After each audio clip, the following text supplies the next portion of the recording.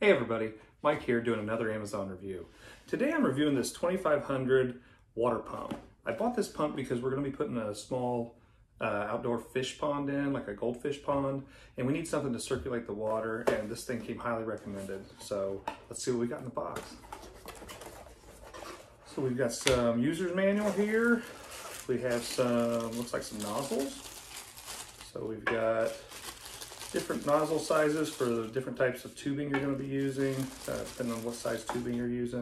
So that's great. I got 3 different types of tubing sizes here. And it looks like I've also got a couple suction cups, which I'm assuming are for suction cupping the pump itself.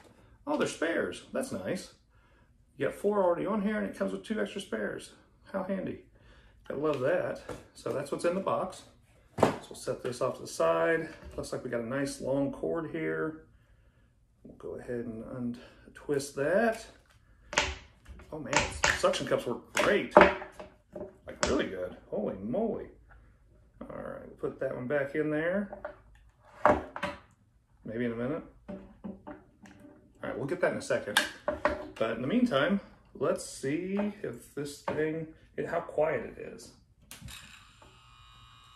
So right here, just in the air, which is going to have more noise, it's super quiet. I don't even know if you can hear that. I can barely hear it.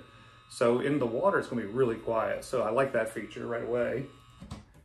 And it looks like, yeah, this screen, we have a way of adjusting the flow with this screen. So that's a really cool feature.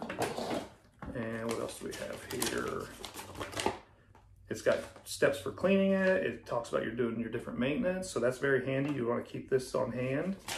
So this is going to work great for our goldfish pond. We'll just take one of these hose fittings, put it in, run our tubing, suction cup this thing to the side of the plastic pond, and start circulating our water.